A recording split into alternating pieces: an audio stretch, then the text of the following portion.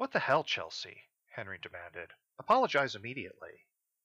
Not a chance, she said, flipping me off with shiny robin egg blue fingernails, waving so close to my face I could lick them if I wanted to. I said nothing back, mostly because I really couldn't think of a good comeback or find some crack in Chelsea's cast-iron statements that I could break apart. The air in my lungs felt heavy, stale, and as I exhaled, everything suddenly smelled like a scorched flower petal. She huffed and walked off, making her way back down the steps. The charged smell, the anger, everything was suddenly gone, carried along with her.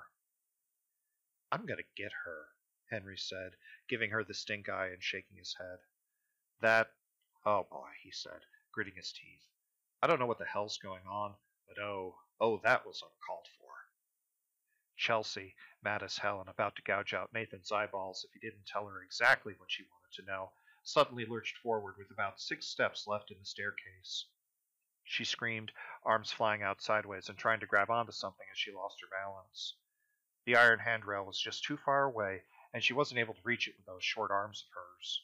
She went down hard, face first, onto the white cement nose of that last step just before ground level. In some ambivalent, detached way, my first impulsive thought was wondering why she didn't bring her arm forward to catch herself or protect her pretty little face. That Night in the Park by Joseph McEvoy. Available for purchase on Kindle and Amazon Direct.